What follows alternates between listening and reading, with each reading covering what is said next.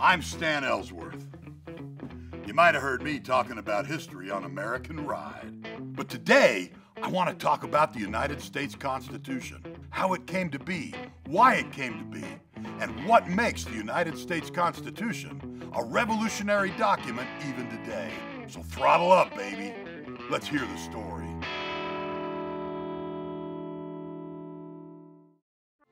In the summer of 1776, it seemed like things in the American Revolution were going our way. The British had quit Boston. Now, General Washington was positive they were coming back, and coming back with a big chip on their shoulder. But the fellas in Congress thought this is the time to make a statement, and that statement was American independence. The guy that really got the ball rolling was Richard Henry Lee of Virginia. On June the 7th, 1776, Lee stood before the Second Continental Congress and said, "Resolved, that these united colonies are and of right ought to be free and independent states, absolved of all allegiance to the British Crown." There were some that celebrated, some that were troubled, some that thought it was treasonous. Ultimately, we decided we better write a declaration to put the reasons for our separation from Great Britain before the world in terms so plain and powerful that they command assent. Everyone would agree. We chose a committee of 5 to write the document. There was Roger Sherman of Connecticut, Robert Livingston of New York, Benjamin Franklin of Pennsylvania, the ubiquitous John Adams of Massachusetts, and Thomas Jefferson of Virginia. Adams and Jefferson would debate who should write the document. Adams won the discussion. He explained to Jefferson that it was his responsibility. He was from Virginia, and a Virginian should be at the head of the business. Jefferson was widely popular, and Jefferson wrote 10 times better than any man in Congress, including Adams.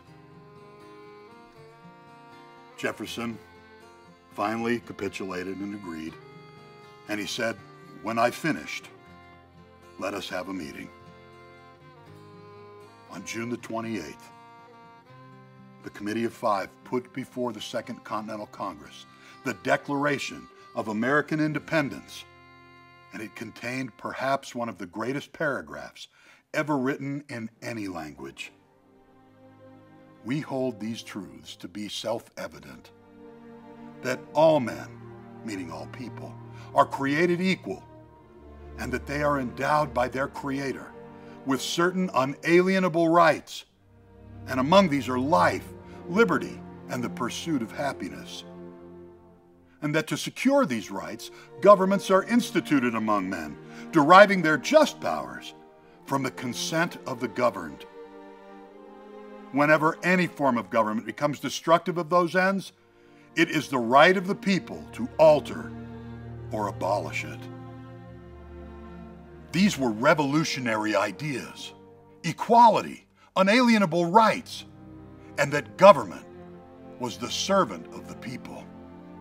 The debate lasted for 4 days, but finally, the Declaration of Independence was unanimously approved, and on July the 4th, 1776, the United States of America became a free and independent nation.